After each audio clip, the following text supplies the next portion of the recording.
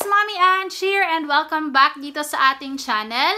So if you're new to my channel, hello, I am Mommy Ange, ang mommy vlogger ng Leyte. So salamat sa inyong pagbisita dito sa aking channel. Sana hindi niyo makalimutan mag-like at mag-subscribe para mas marami pa kayong mapanood na videos dito sa aking channel. So by the way mga beshies, please do not forget to follow me on my social media accounts on Facebook, Twitter, and Instagram at Mommy Ange Vlog. So hello mga beshies! So for this video mga beshies, hair care naman tayo. Kung napapansin nyo, ayan, kakaligo ko pa lang at hindi ko pa po sinusuklayan yung aking buhok. So in this video, meron tayong i-review na hair care na product from Kineza Beauty Essentials. So if you're not familiar with Kineza Beauty Essentials, so check nyo sila sa Facebook page nila, which is Kineza Beauty Essentials main page, tama ba? Basta ilalagay ko yung Facebook nila dito sa screen and yung link sa description box below. So ayan, so pinadalhan tayo ng Kineza Beauty Essentials, ng brand owner ng Kineza, which is si Sir Kabesi Dun. Ayan, Kabesi. Tama ba yung pronunciation ko? Correct me if I'm wrong po. Pasensya po. 1 week na ata ko itong ginagamit itong mga products na to and paubos na nga yung conditioner. Pinadalhan niya tayo nitong Kineza, itong Kineza Beauty Essentials Excellent Solution na hair grower shampoo and hair grower conditioner. So ito sila. So disclaimer lang mga beshies, no, kahit na sponsored itong ating mga products na to, I will still give my 100% honest thoughts and opinions and experience ko about dito sa mga products na to. So, ito na nga, kakaligo ko lang mga beshies and gusto ko lang i-share sa inyo itong hairbrush ko. This is my hairbrush. Ito talaga yung hairbrush na ginagamit ko. Before ako nagsimula, kinuha ko yung mga buhok na natanggal sa aking hair, no? Gusto ko lang siyang i-compare kung before, during, and after. Ngayon, tignan natin. Ito yung nakolekta ko na buhok dito sa hairbrush ko before I tried using the Excellent Solution from Kineza. So, and hindi pa ito lahat mga beshies, no? Kasi habang naliligo, ganun, meron pang mga natatanggal. So, ito naman, during. Ayan, makikita nyo yung difference. Kung gaano karami yung before I started using Excellent Solution. Nakapag-brush na ako ng aking buhok. And so far, yay! 2 strands lang. 3 pala. So, 3 strands lang yung nasa brush ko ngayon. And tingnan natin kung meron pa tayong matatanggal. Oh, grabe hairfall ko mga besh. Ayan.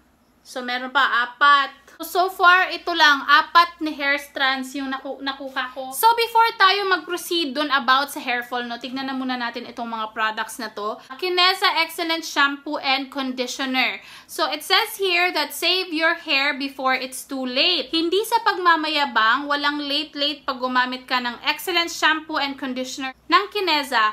Balik sigla ang iyong hair.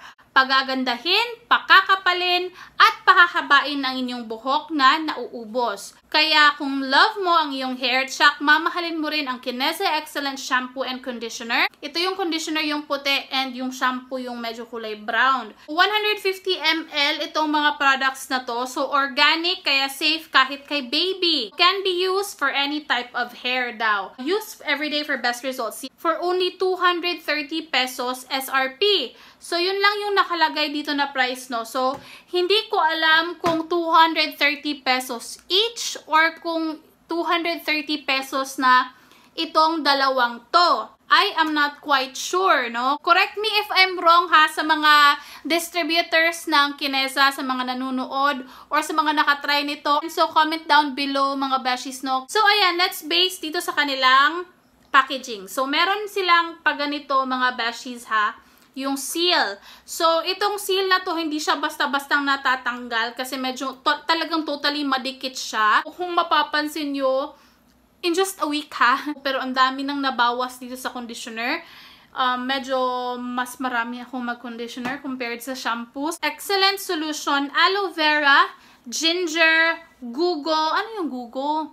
Argan oil, olive oil, patchouli, biotin, keratin with minoxidil. Ano yun? On the spot to mga beshi, hindi ako nakagawa ng research about dito sa mga ingredients na to. Pagpasensyaan nyo na kasi wala akong internet ngayon. Kaya hindi ko na muna ma-further explain yung mga deep talaga yung tungkol dito sa mga ingredients na to. Pero alam naman natin na aloe vera nakakatulong. Yun, common na yun. Nakakatulong siya sa buhok, argan oil, olive oil, biotin, tsaka yung keratin. Yun yung mga common na alam natin, no, na nakakatulong sa buhok. Hair grower shampoo siya mga besh. So it says here that it's strengthening and replenishing. So growth, stimulating, and anti-hair loss shampoo siya. So it says here at the back mga beshies that volumizing treatment for thinning, breakage, loss prevention, and growth stimulation for men and women. For great looking thick and strong hair, suitable for all hair types and races. Yung paggamit naman sa kanya mga beshies, no, just like the ordinary shampoo, baka na naman kasi mag-comment na ano ba yung uunahin, ate, Mami Ange, ano ba yung uunahin, kailangan pa ba ganito before the usual lang mga beshies, nung maligo, tas mag-shampoo, tas mag-conditioner, ganun lang siya. Marami siyang claims mga beshies, no? So nakakatulong siya for hair growth, sa hair fall, sa mga oily na hairs, kagaya ko yung mga oily na scalp, tsaka for skin and hair disorders, dandruff, and sa mga lisa and kuto dyan. Increases hair density, improves scalp circulation, keeps scalp free from bacteria and fungi, revitalize hair growth, and supplies oxygen to follicles. So, ayan siya. So, itong shampoo na to, mga beshies, no, pagkabukas ko, para kang nagbubukas ng M&M na candy. So, ewan ko kung bakit, pero yun yung naaalala ko talaga sa kanya. Mabango siya. M&M na candies na parang medyo may minty ng konti. And kung nagtatanong kayo kung mabula ba to, well, first na paggamit ko, medyo hindi siya bumula at first sa akin. Kaya, nung second time na ginamit ko siya, natuto na ako. So, naglagay muna ako ng konti. Sinampoo ko siya ng kahit hindi mabula. Rinse, and then nagsashampoo ulit ako. And for the second time, mabula na siya. Pero yun nga lang, kailangan mo mag-shampoo ng twice kasi hindi siya nag-work sa akin ng mabula. Kasi nga, dahil na siguro oily yung aking scalp. So, dito naman tayo sa conditioner, mga beshies. Ganun din yung kanyang ingredients. Hair grower conditioner. So, ito naman infused with stem cell. Pareho lang din sila ng claims. So, ayan, paubos na siya. Hindi kasi thick yung kanyang formula, kaya napaparami yung lagay ko talaga sa buhok. Itong conditioner lang yung nagkaiba lang nito. Apply excellent solution hair grower conditioner, which is this one, to your hair and scalp.